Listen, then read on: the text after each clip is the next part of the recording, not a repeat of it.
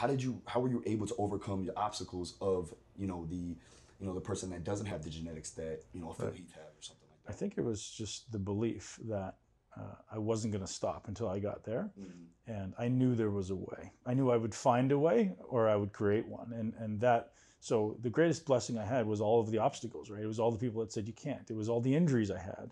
It was all the times when I was like struggling and hitting my head against the wall because I couldn't build a certain body part. I'm like, man, I just won't accept no as an answer. I'm like, I have to figure this out. And somebody said to me, if you can build one muscle, you can build them all. And whether or not that's true, it really resonated with me. And I was like, okay, like if I can build this much muscle on my legs and shoulders and chest, why the hell can't I build these other body parts? Because the same internal environment, right? Same internal chemistry, same internal muscle fiber composition. So, short of like the muscle belly length being different, it's the same thing. So that really inspired me to go, okay, well, I can figure this out. And I was just lucky because I was looking, because I wasn't closed off and thought I knew everything, because I was looking for the answers, the mentors and the guides appeared, right? Gotcha. When the student is ready, the teacher will appear. For sure. So let's go a little bit further now, right? Now, how many years did you bodybuild professionally? 7 professionally. Yeah, it was like 8, I guess. So I got my card in 2008 and I retired officially in 2016. And what was your major reasoning for just stopping?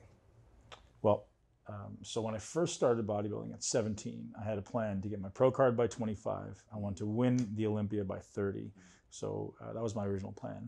And I was going to retire at 35. That was my plan from literally the time I was 17. I'm like, because I knew in the back of my mind that bodybuilding is just not healthy. Like if you're going to do this at the highest level, you're definitely taking years off your life. And I knew that. So I made a commitment to myself to retire by 35, which I did. But there's a lot of reasons, man. So, when I was 30, my intention, I was kind of positioning myself from the time I was 30 to start really pushing for the Olympia. Like at that point, I hadn't really pushed anything, the extraneous things bodybuilders do. I hadn't really pushed anything really, really hard. And I was ready to I gave myself this 5-year window where I'm like, all right, you're top 10 in the world now. Let's go. Let's drop the hammer and go. And I was extremely blessed in 2012 when I was literally 30, 31 to have my first child. And that shifted my values and my priorities. So rather than being the most selfish person in the world who went through life with blinders on, I could only see that tunnel vision of Mr. Olympia. I now saw I have to take care of this little human. But even with the first one, because it was a son, I was like, man, we're just going to be buddies. We're going to be training partners. You can come with me. And I was like, we're good. And then, God blessed me again a year later with the daughter.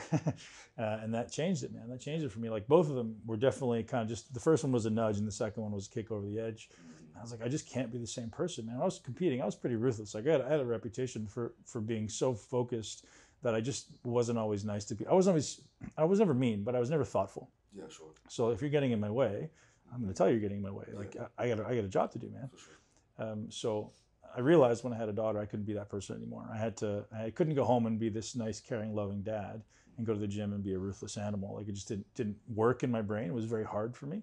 So I started to almost started to blend the two. And I was like, well, at the gym, I'm not really doing the same, the focused savagery kind of thing. And in that home, I'm kind of not being the dad I want to be. So I was like, man, I just don't have the same purpose anymore. To be that committed at that high level, you have to be completely purpose driven. You need to know why I'm doing it. Why am I getting up every day at 4 o'clock? Why am I training 3 times a day? And I just didn't have it anymore because I think my new purpose became being a great dad. True. Yeah, I think making it to the highest level, you need to be selfish. 1,000%. 1,000%. So it's funny because I ended up retiring from the sport of MMA at the age of 26, and that was right around the time when my son was born. Mm-hmm. And so I was thinking to myself, well, I can't continue to be a business owner, be a coach, and also be a professional athlete at the same time. Yep. On top of being a father and being a husband. Yep. So I get that 100%, man. And that's a testament to you as a person,